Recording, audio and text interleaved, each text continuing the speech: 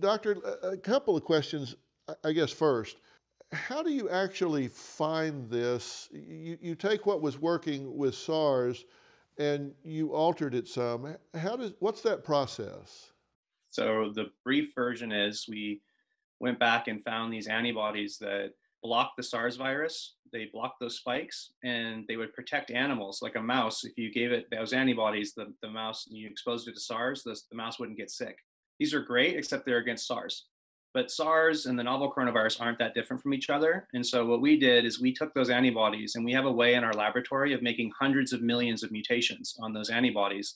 So we searched all the possible ways we could mutate it to adapt it to recognize the novel coronavirus. And because we already know these things are protective of animals, and we hit the same spot on the novel coronavirus, we're pretty confident these things are going to be ultra potent against COVID-19.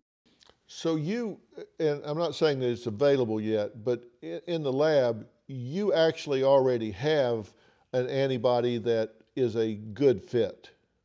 That's right, ultra good. Because we created so many hundreds of millions of mutations, we basically sped up evolution. And so we have these great antibodies. Right now, we're sending them out to the US military, to a COVID-supported, Gates Foundation-supported consortium, to a laboratory in China and a laboratory in the UK, and they're all testing their potency and also testing that they protect hamsters. So you give antibody to hamsters and you expose them to CoV-2 and see if they get sick or not. So what we're waiting for is happy hamsters. Right. And is there any chance that these would be used now on a compassionate basis? If there's no other option, would they use these on humans yet? These antibodies are going to be very potent, but we still need to run safety and tox. This is a 10-week process that happens at Charles River Laboratories, and it's important to make sure the medicine is safe to give to humans. And then we need to do a phase trial, and that's going to happen in August. And so in a phase trial, we give the medicine to about 250 people who just came into a hospital, and we want to say, A, is it safe? And B, is it effective? Is it actually helping people not die and not get as sick and be able to go home faster? And then it's after that point where we could start doing the large scale release. And that's September. That's way faster than a vaccine, but I know that is frustratingly slow still. And we're doing everything we can to try to see if we can move it earlier. But at this point, I don't want to overpromise and underdeliver. Right. And once that's all cleared, how long will it take to scale this up to millions and get it out?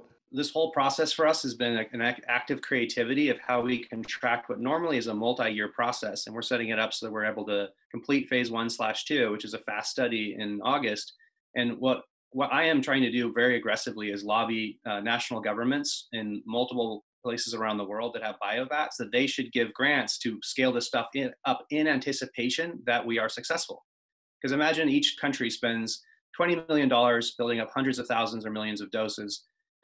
If they're wrong, it's a drop in the bucket compared to the global cost of the economy that we're just venting out of the global economy and our lives. Whereas if they're right, then that medicine would be immediately available to hand out. So what I don't want to do is be stuck like we were in the Ebola crisis, where people came up with ZMapp antibodies and then they ran out and there was like 4 months where there was no medicine. So that's a problem we're trying to solve now.